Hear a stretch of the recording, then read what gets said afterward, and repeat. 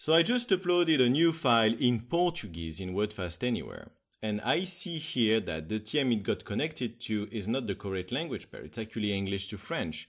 But this is not an error. It's because WordFast Anywhere remembers the last TM config you were using and applies it to a newly uploaded document. If you want to change the working languages for this document, this is actually very easy. First, you need to open your document. So it has to be selected in blue, and then you double click on it and it will open. Here we see it's still in English to French, even if the document is in Portuguese. And to change that, the next step is to go to the TM and Glossaries tab and click on Setup. So you need to click here then on Setup. And this will open this dialog, and I want to focus on the left part here, Translation Memories. So you see that the TM that's connected at the moment is in English to French, but I want to translate this file from Portuguese to French. To do this, first I need to create a new TM. So I want to click here on the Create button.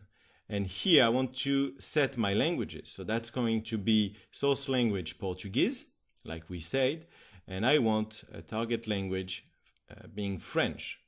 And now I can assign it a name. Once that's done, I can click on Save. And now I see here my new TM appears. So what I need to do next is I need to disconnect from the document the English to French TM by unticking it in the active column. And now I want to click Active my Portuguese TM.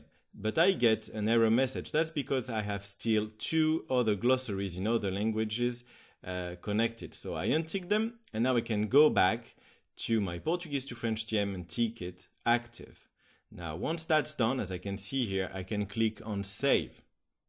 And now, if you look at the top here, you see that now I am working in Portuguese to French. My languages have changed.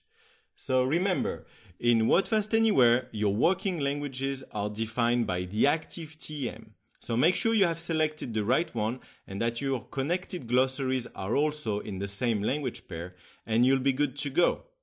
If you enjoyed this video, please leave me a like and subscribe to make sure you don't miss the next one. And I'll be talking to you in the next one. Bye bye.